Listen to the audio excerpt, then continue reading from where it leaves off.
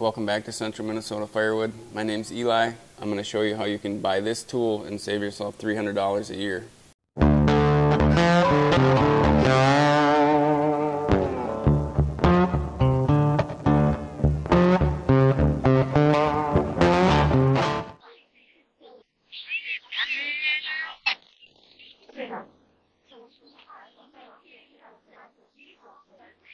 Be right back. Before we jump up on the roof, I'll unbox this little chimney sweep, just to let you guys kind of see what's in there. I'll leave a link down in the description for the one I bought on Amazon, and let's get into it.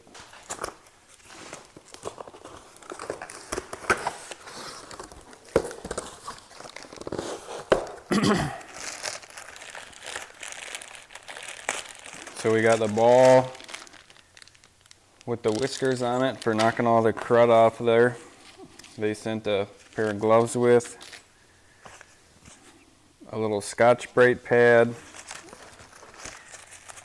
and then here's the rods. Comes in a bag for storage.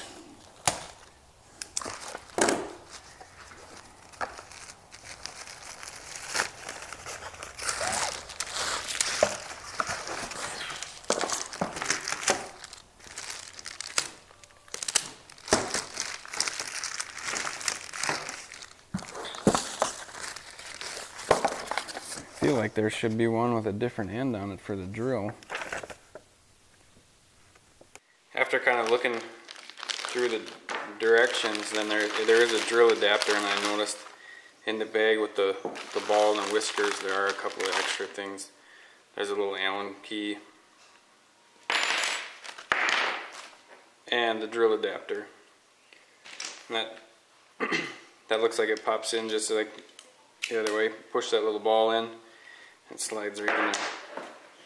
The directions show to use a quarter drill, but that's just a 1/4 inch, probably less than a 1/4 inch on the adapter. I think you could get away with a pretty cheap, small cordless drill in order to use this effectively.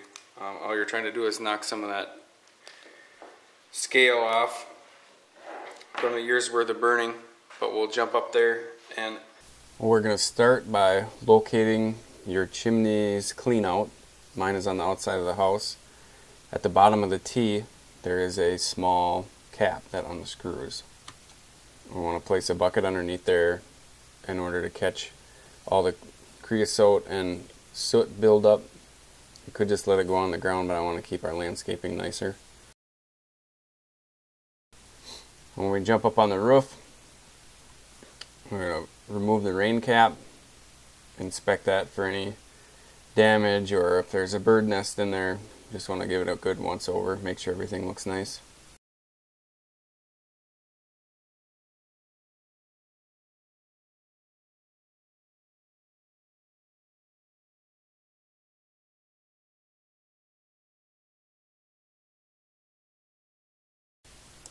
Take the camera over and take a peek into the chimney pipe there. We want to get all that scale off because that can become very flammable, especially if it looks like oil.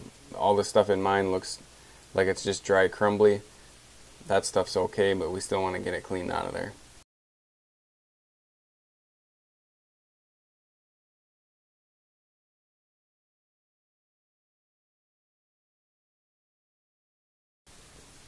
All the poles and the drill adapter clip together real easy with a little spring button. Now we're just going to hook it up to the drill and we'll run it up and down inside the chimney. Let all that soot fall into the bucket. Just thoroughly do the one pole, unhook the drill, and then we'll add another pole, run it up and down, add another pole, run it up and down until we reach the bottom of the chimney.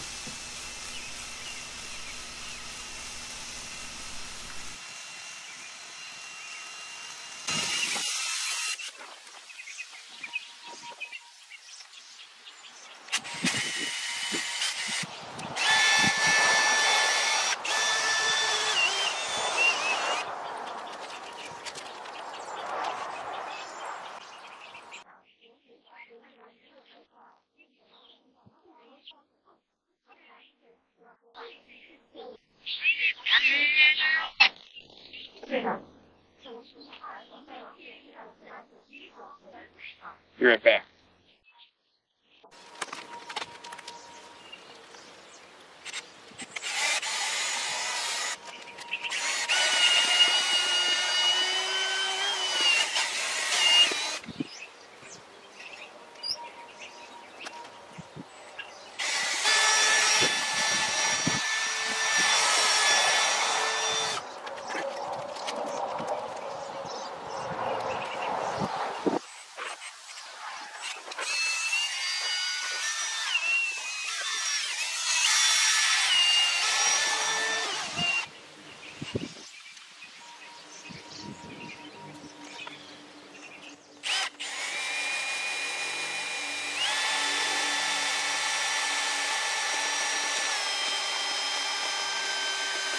And when we're done, we just unclip all the poles, pull everything back out of the chimney.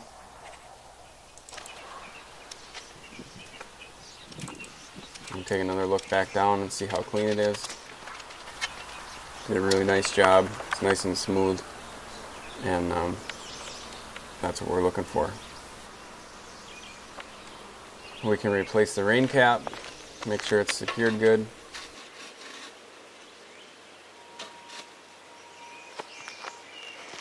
Now that we're up on the roof, it's a great time to kind of kill two birds with one stone. Check all your rain gutters, walk around, inspect your shingles, any place where there's plumbing or roof vents or anything that comes through the shingles. It's a good time to kind of just inspect that and prevent any, that way we can prevent any leaks in the future by getting on top of them now.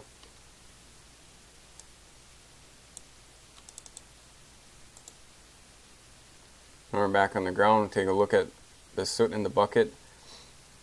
I should have had a better light with me, but there's about a ½ inch in the bottom of that pail. It's really hard to see. You can kind of get a look at it right there.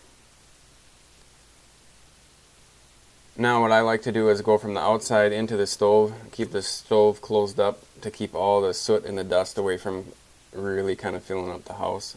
Now we're in the house at the stove. What we have to do is remove the reburn pipe that's closest to the doorway and remove the fiberglass insulation panels so that all the soot will fall into the firebox. It's just I use a 1/4 inch ratchet to remove the one screw. There's a 1/4 inch screw on the left side of the stove that holds that reburn tube in.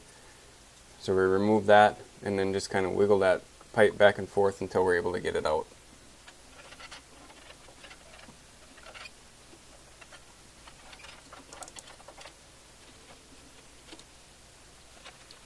Once all that stuff is removed, we can close the door and then go from the outside and run the brush up and down inside the chimney pipe again to remove all the soot and the dust and the ash from the inside of the chimney pipe leading into the stove.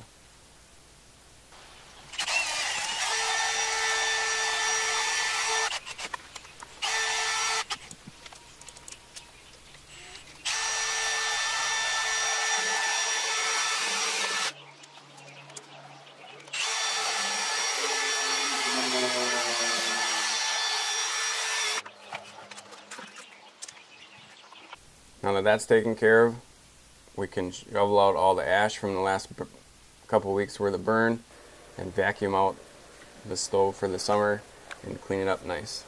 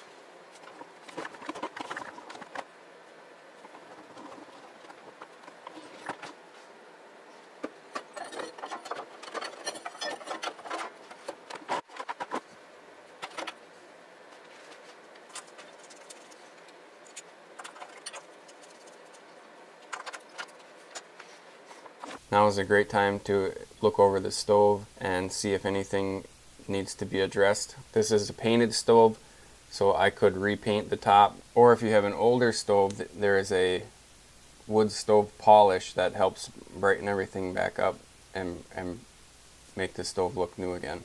So with a half hour's worth of work and a little bit of sweat equity, we're able to save ourselves a little bit of money and do some preventative maintenance, which could cause us a chimney fire down the road. Thanks for watching. I have 31 other videos you can check out. We'll see you next time.